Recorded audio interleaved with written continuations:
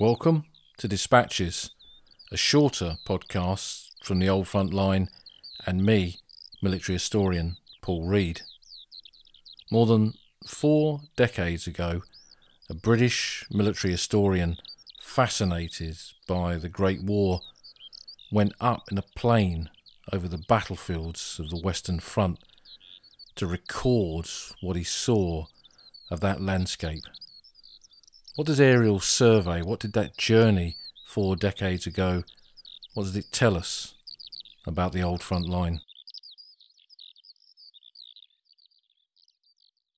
This week, the death of Martin Middlebrook, one of the most important Great War historians of recent times, was sadly announced. For many of us interested in the subjects of the First World War, Martin has been a familiar companion as we've examined the fighting on the Somme or in the March offensive, the Kaiserschlacht of 1918, and those two periods covered in his 2 seminal books on the subject really have helped define people's understanding, I think, of the Great War.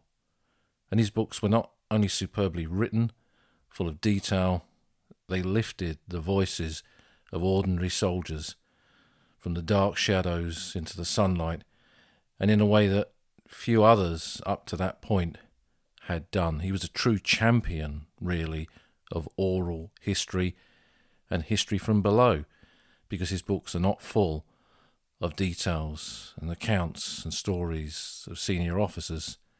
It's just ordinary men in those extraordinary circumstances of the Great War.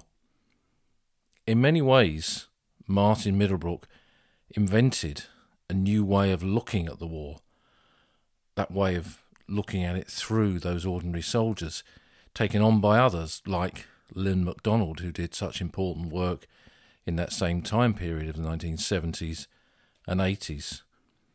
And it's an approach and a view of the war that has clearly appealed to a wide audience. When we read those books, we see the stories of ordinary Tommies, and we relate that to those in our own family story and how they might have experienced those great battles along the trenches of the Western Front.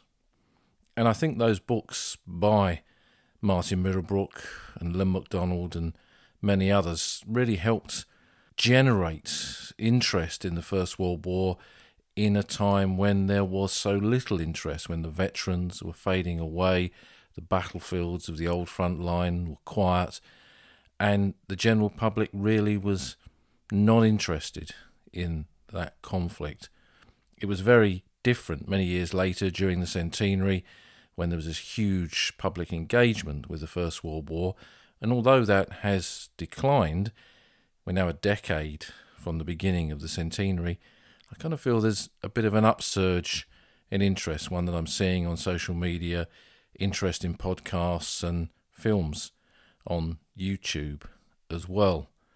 And for me, Martin Middlebrook's books were, of course, really, really important in my understanding of the First World War.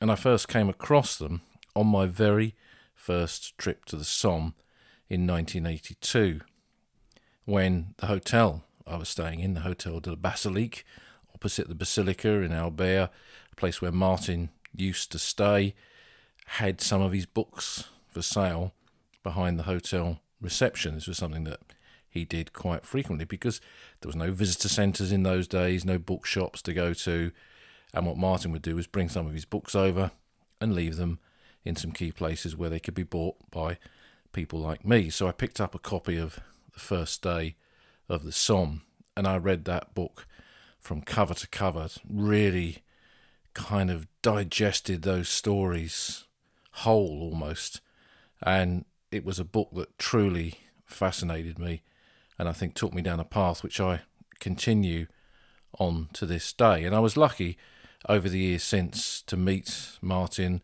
and get to know Martin on many occasions. But Martin's death has made me realise that those members of the old guard, as I call them, like him, who were very much at the forefront of the study of the Great War in that period when I first travelled to those battlefields in the early 1980s, they've almost faded away. In the same way, the veterans of that conflict that I knew have faded away too. And that leaves me sad, really. I kind of think of Martin Middlebrook and Lynn MacDonald and John Terraine and Tony Spagnoli, and there are many others. They've all gone, and many of those names are barely recognised by people today, but they did so much, like I say, to bring the Great War back into a public focus. And one whose name I haven't mentioned that would be in that list, who is much less known, and that grieves me that he is less known, and that was John Giles. John Giles was a veteran of the Second World War. He'd been in the armed forces himself, and later he stood for Parliament, had a business career, and he was interested in the Great War because his father had served with the 1st Battalion Royal West Kents. He was a regular soldier, and he'd lost his leg at the Battle of Mons in August 1914, that first British action of the war. And as a consequence of that, John had always been fascinated by the subject. He began his battlefield visits just after the Second World War, and they grew in intensity throughout the 50s and 60s and on into the 70s, which led him to write 2 books that were privately published, Ypres, Then and Now, and The Somme, Then and Now. And he wanted to kind of convey his journey along that old front line through veteran testimony, through original artifacts and documents, and then and now photographs to chronicle those 2 great British and Commonwealth battlefields of the First World War. And he was greatly inspired by veterans. He lived in Kent. He lived in an old windmill at the village of Ash, just outside of Canterbury in East Kent. And he knew in that Kent area a large number of Great War veterans and was connected to other Great War enthusiasts like himself, which did include, of course, Martin Middlebrook and also Tony Spagnoli. John Dray, who I often talk about on this podcast, was also a great friend of John Giles. And because there were so few visitors to the battlefields in those days, it was like a little gang. People knew each other, and they were really, really cooperative and friendly and helped each other. And that was something that really they kind of passed on to me, really, because when I was a young man, I got to meet all of them, and they all went out of their way to help me as they were helping others. And that was a lesson that I think has kind of stuck with me ever since. But inspired by those veterans, in the late 1970s, John got a group of these people together in Ypres, and as he said on many occasions, he banged his fist down on the table and said, "I'm going to do it. I'm going to form an organisation so that the Great War is not forgotten." And that organisation was the Western Front Association, which came into being in 1980. And John was the founder and the first chairman of the WFA. And it was very much veteran focused. It was about the veterans. In some ways, it was kind of for the veterans. There they were in the twilight of their years, and they were brought out of obscurity and made to feel as if their voice and what they stood for and all the things that they'd done were important again, which of course now we know that that was the case and that was true, and it needed to be celebrated in that way. Sadly, for so many, that was far too late. But the WFA filled a bit of a gap then, and it grew. And of course, I was not an original member of the WFA, but I travelled to the Somme in that summer of 1982 with my dad and bought Martin Middlebrook's book in the Hotel Basilique. And up in the window of that hotel was a poster for the Western Front Association with the address of John Giles. And I wrote to him when I got back, and I explained that I was just a teenager. I was 15 years old, and I was fascinated by the Great War. I'd kind of grown up on the stories of it from my grandmother, and I was so delighted after my first visit to the Somme to read about this organisation and very much wanted to be a member. Now, he could have just said it costs this amount to join, fill in this form and welcome aboard, but he wrote me a very long letter saying how pleased he was that a member of the younger generation had got in touch and was inspired to study the Great War and remember the Great War and join the Western Front Association. And he invited me to their next meeting up in London, which I went to, and he said, come and say hello. So I did, expecting him not even to remember who I was, but he made a big fuss of me, and he introduced me to several veterans, one of whom was Charles Carrington, who had written books on the Great War, another kind of seminal author of the First World War. And at that meeting that I went to, I didn't know it that first time, but as I went a few times subsequently, there were other Great War authors there, like Norman Gladden, who wrote Somme 1916 and Ypres 1917 and Across the Piave, and Herbert Sulzbach, a Jewish German officer who had served in the artillery in the Great War and wrote the book with German guns, and he was there as well, and I got to meet all of them. I mean, that was a time in which the Great War was largely forgotten, but I look back upon it and realise how fortunate I was and how privileged I was to meet people like John Giles and the veterans who were there, and then through all of that, other people besides, including Martin Middlebrook and John Terraine and others. And I think for many of us who were members then, the late Dave O'Mara, who did so much to bring the story of the French army out of the shadows, he was about the same kind of age as me, and we were both young members of the WFA, and we met a few times on the battlefields then. I think we were so lucky to be there at that time, and I think many other members besides, and I think it was an organisation and people within it that laid the pathway really for us listening to this podcast, making this podcast, thinking about the subject of the Great War and all of the other podcasts that are out there and books and everything else. They kind of laid the pathway of all that to be able to happen. So it was an important chapter, I think, in not just the kind of study of the Great War and the historiography of the Great War, but the way that we remember the Great War. Now, one thing I didn't know then in 1982 is that when I first met him, John had just come back from completing a really important project that the Western Front Association had done in its early years. And this project was to catalogue the battlefields of the Western Front, particularly those British and Commonwealth battlefields, from above, to take aerial photographs of this. And that was something that was quite extraordinary in 1982. Even then, the hire of a private aircraft to fly across those battlefields was not cheap, which is why the Western Front Association had to use some of its funds to pay for this. An aerial kind of survey of battlefields was pretty much unheard of. The last time it had happened, really, was during the Great War, when both sides had used aerial photography to photograph those front lines while the fighting was on for intelligence purposes.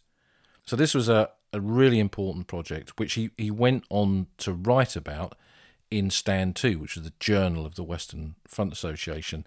And if you are a WFA member, then you can go online to their website, and all of the back copies of Stand 2 are available to download now.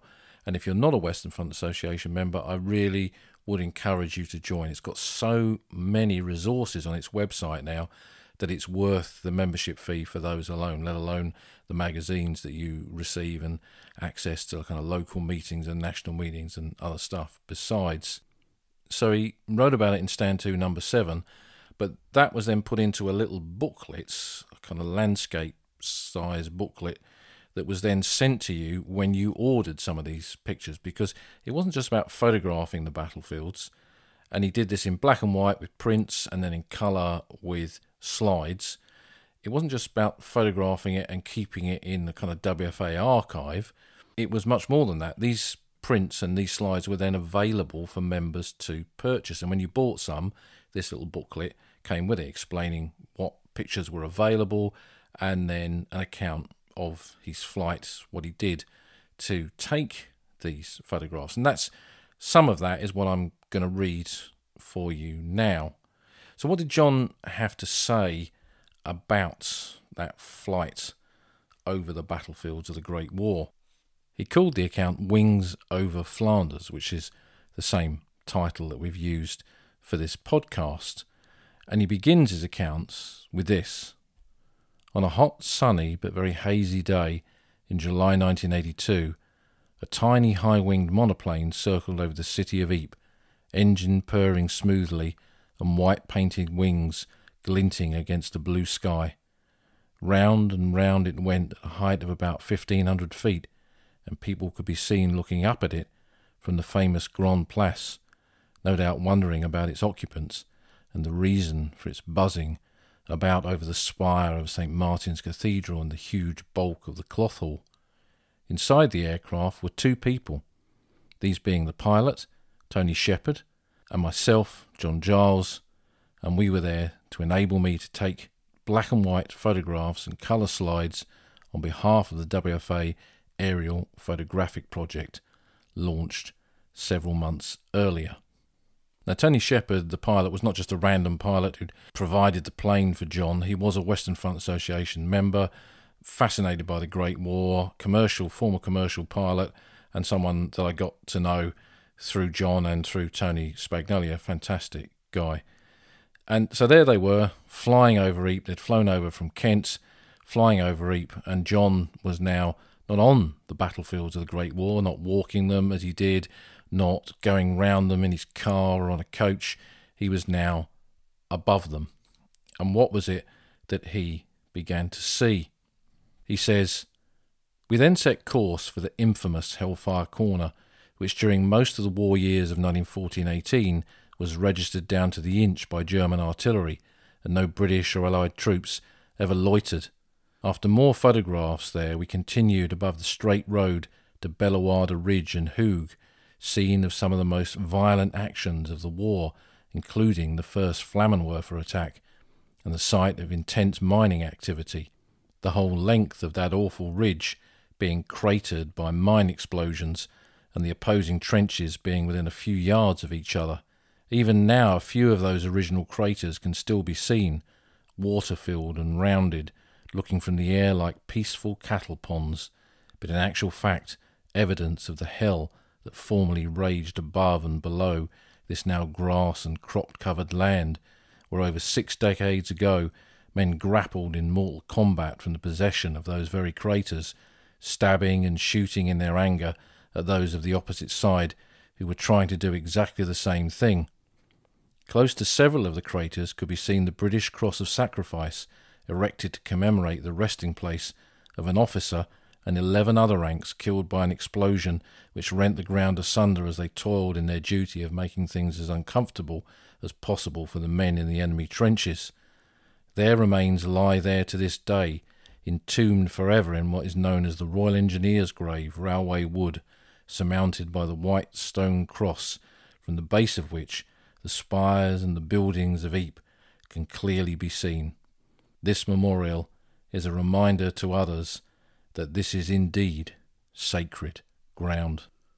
Swooping in those skies above the Western Front, like the aircraft of old, John and Tony, in the next phase of their journey, it took them across the scars of the war, what we would now call the archaeology of the Great War. But we have to remember that that concept of this landscape with its scars being part of an archaeology of an entire subject like the Great War was something that was pretty much unheard of in 1982. No archaeologists were working on what we'd now call conflict archaeology. Certainly within Flanders, it just wasn't even considered as part of that discipline.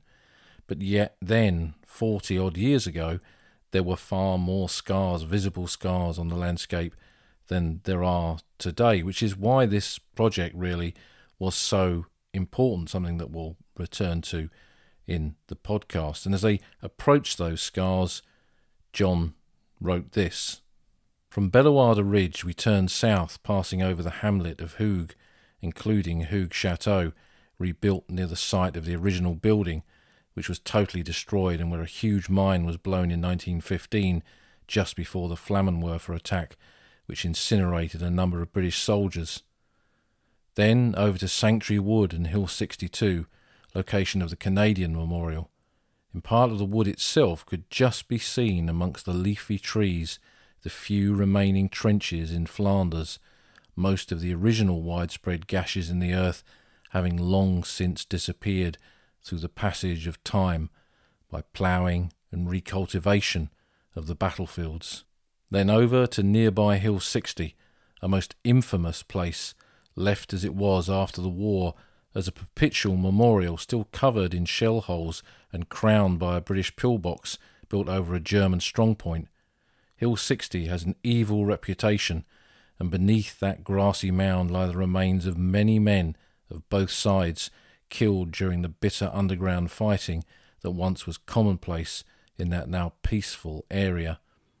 The vast mine blown at the commencement of the Battle of Messines in 1917 is hardly noticeable now, unlike others. It made up one of the 19 exploded at 3:10 a.m. on that fateful morning of 7th of June 1917. When they all went up, it was like a massive earthquake, and the top of the Messines Ridge was literally blown out of existence, to the absolute joy of the attacking British soldiers and the horror and dismay of the defending Germans, most of whom were so shocked that the ridge was quickly overrun and all objectives reached with very few casualties. Messines was one of the very few successes of the war, and today the mine craters, mostly on private land, can still be seen as mute witnesses to the infernos which erupted beneath the German lines on a still summer morning so many years ago. After the scars of war which they could see from their cockpit, John and the pilot crossed the open fields beyond to what was one of the most iconic Great War battlefields in Flanders. John wrote, "After passing over Tyne-Cop British Military Cemetery, the largest in Flanders, where the remains of almost 12,000 men lie buried, we circled that infamous village, the village of Passchendaele, once totally obliterated but later solidly rebuilt, and now quiet and pleasant, with just a few hundred yards away at Crest Farm the small but attractive Canadian memorial, which commemorates the capture of the village ruins by those superb fighters on November the 6th, 1917.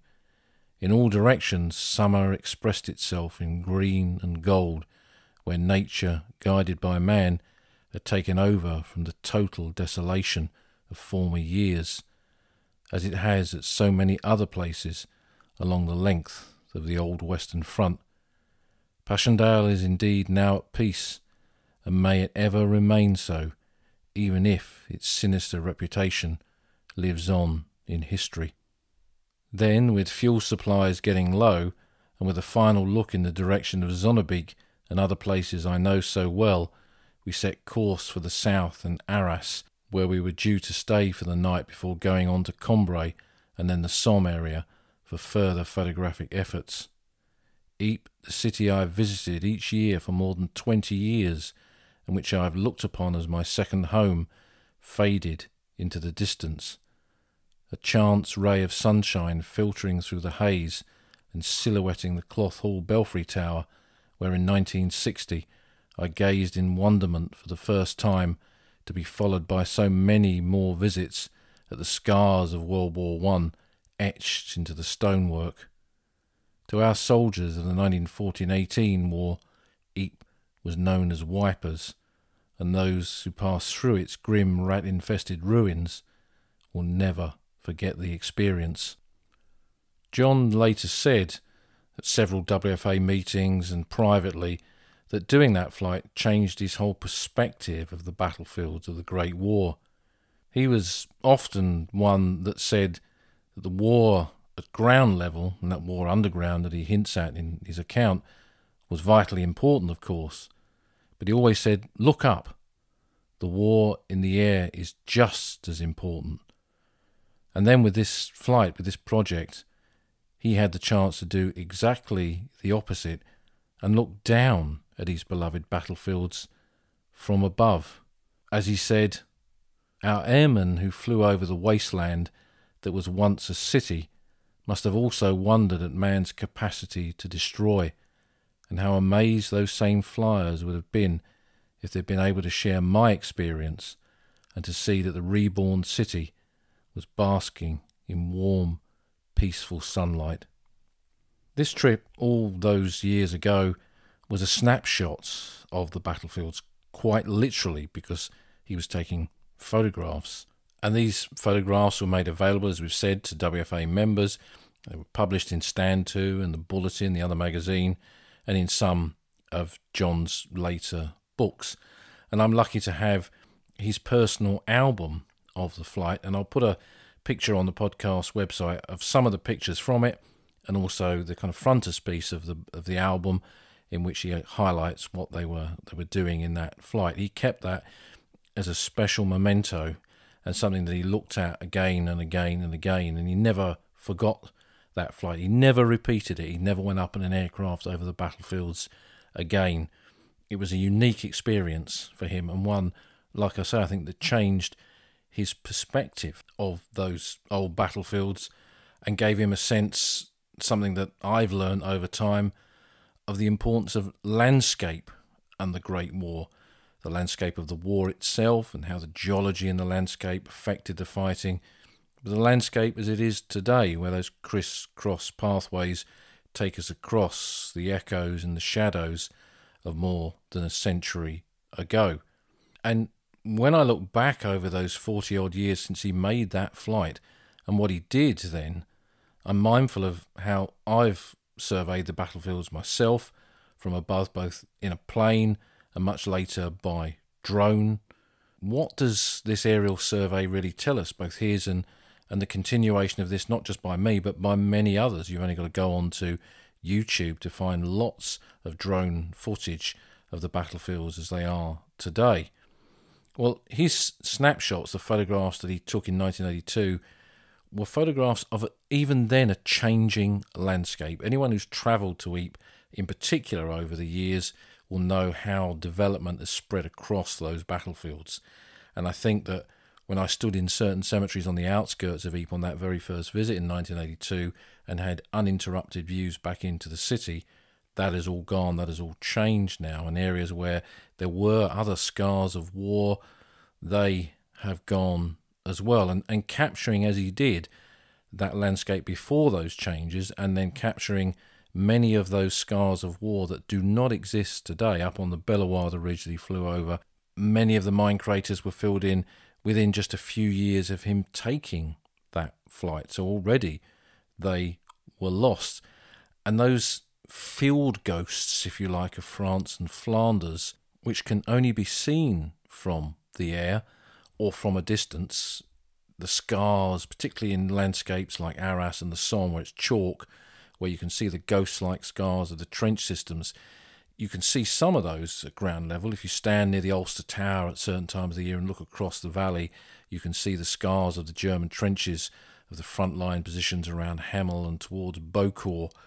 But really you need to be above that battlefield. And now with a drone, it's very easy to kind of capture that. And again, I've seen crop marks in fields on aerial photographs taken by drones where you can see the zigzag shape of the trenches. So I think having this aerial perspective is really important in our understanding of the landscape. And because the landscape continues to change, as we've mentioned on this podcast, we've got the upcoming Canal du Nord canal extension, which is going to change that part of the Western Front forever. It's really important that these images taken from above and ground level, they are part of our catalogue, of our knowledge, collective knowledge of the Great War, and it's important that they survive. And it's good that many of John Giles's images survive. I don't believe the WFA have the master images anymore. What happened to them, I don't really know, but they do appear in a lot of John's books, and like I say, I'll put some onto the podcast website. And that little flight in 1982, it just wasn't one man's vanity to do that. Let's get up in a plane, take some photographs. It wasn't just a pet project. It was something much more important than that. As I've said, those people like John Giles were true trailblazers when it comes to the Great War. We owe them so much. John Giles and Martin Middlebrook, who we started this podcast with, they were true pioneers. And with their passing, and this week with Martin's passing, I think we do see a chapter of the Great War closing. We owe them so much. They shone a light on what was then very much in the darkness. They lit the way in many respects for all of us to not only understand the Great War, but to be able to walk those criss-cross pathways of the battlefields, those criss-cross pathways that take us always, ever along the old front line.